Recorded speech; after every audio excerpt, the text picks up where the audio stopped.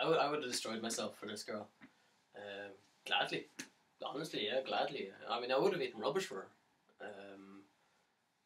I would have cut my wrist open for her under the right circumstances. I mean, if she'd come up to me and said, "Hey Phil, why don't you just cut your wrist open?" But no, I mean, seriously, right, we clicked. You know, we connected. We connect on so many issues right off the bat. We once talked about God for 3 hours. 3 hours straight just about God.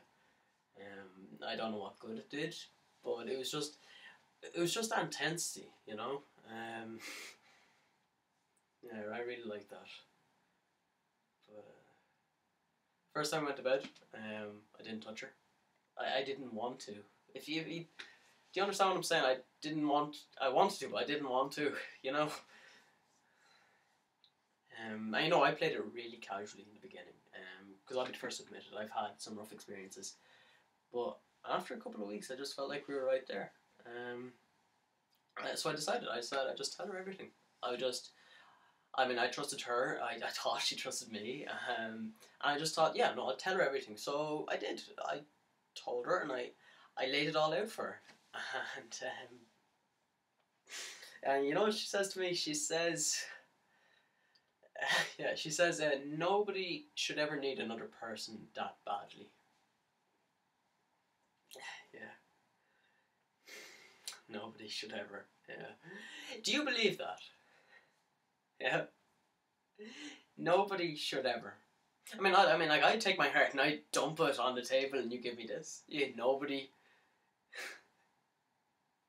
need. I mean, I'm trying to say that I love you, but you're focusing on. Is it wrong to love? Am I in the wrong? Am I not allowed to do that anymore? Am I not supposed to love? And what if I didn't need her? Honestly, what if I did? What if I needed her? Look, you can crucify me, but the fact is that I did. Look, I don't want to be on my own. I'm on my own. I feel like I'm going out of my mind. I do. Honestly, I sit there and I'm thinking, I'm not going to make it through the next 10 seconds. I'm sitting there and I'm thinking, I can't stand it. I'm not going to make it through the next 10 seconds, but somehow I do. I make it through those 10 seconds.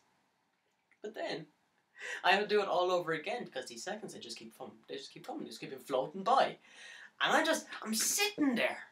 I'm just sitting there waiting, and I'm just waiting for something to happen. I don't know what. It could be a car crash, it could be a nuclear war, it could be anything. Something that sounds awful. But at least there'd be this tiny instant when I knew I was alive. Because honestly, I mean, I stand in front of the mirror sometimes and I see me, but I don't know if I'm actually there. I don't know if I actually exist. It's because, right, it's like my body, right? My body is the size of Statue of Liberty, yeah. And I'm inside me. I'm down inside my leg. I'm in this gigantic hairy leg, yeah. And it's like I'm scraping around like some tiny fetus or something. And I don't know who I am, I don't know where I'm going, and I sure as fuck wish I'd never been born. You know what, that's not even, that's not everything. I mean, my hair's starting to fall out too, and that really sucks.